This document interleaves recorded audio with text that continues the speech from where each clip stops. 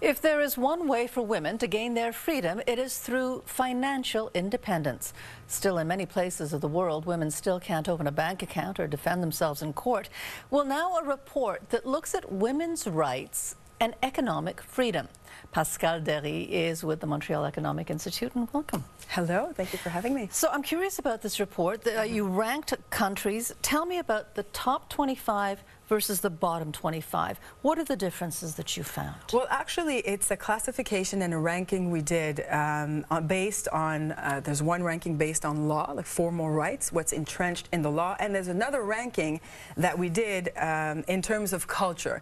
So there's different variables and indicators that we adjusted to be able to come to a classification and a ranking like that. So there is, in the 25 countries that are least economically free, you can see obviously that there's problems. Women don't have access to a decent health care, decent high levels of education, employment, and on the opposition, on the contrary, when you see the 25 countries that have a greater economic freedom, you see the difference of obviously women that have much more rights, and at the end of the day, better conditions of life, better jobs, better obviously high-level jobs, high level of education, post-secondary, and so on and so forth. You know what I think I found most interesting about this study is I think we have a tendency to think women's rights are just about women, and and it improves the lives of women. But what your study shows is that the entire country benefits when women have better access to independence and education and all those things. It enriches obviously the whole country. I mean, it's not only a matter of a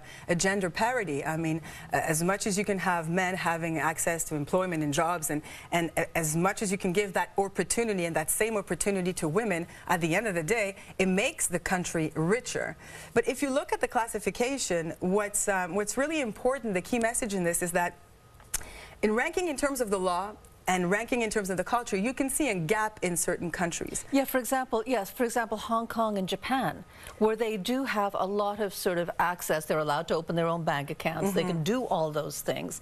And yet the culture prevents the women from getting the kind of independence that's exactly. That means in terms of the law and what's entrenched in the law, they have a lot of rights, so the economic freedom is pretty high. But when it comes to the culture and the social values and the practice of those everyday rights, that's where they slip in the classification, where they go down to 44.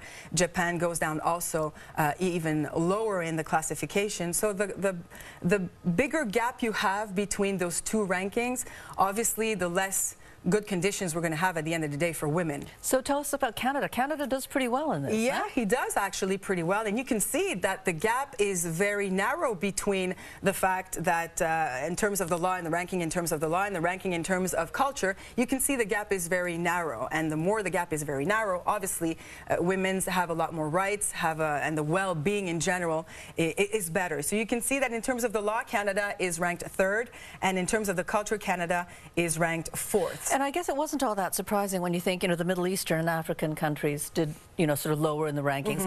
And I guess people wouldn't be all that surprised to see that the Scandinavian countries tended to do fairly well. Exactly. Usually in those kind of rankings, that's what we see. And there's some countries, like in the Middle East, that do not appear in those classifications because obviously in those countries we are not allowed, I mean, they don't accept to do those studies. Yeah, the information would be very hard to come by. That's it. But at the end of the day, it's not only, economic freedom is not only money-wise or financially or a high level of employment. At the end of the day, it really combines all the humanitarian goals, and I think that's what's important to keep in mind, that at the end of the day, it's not only financially, it's basically the well-being in general for women. For the entire country, too. Exactly. Thank you so much for doing this. Thank you for having me. We'll be right back.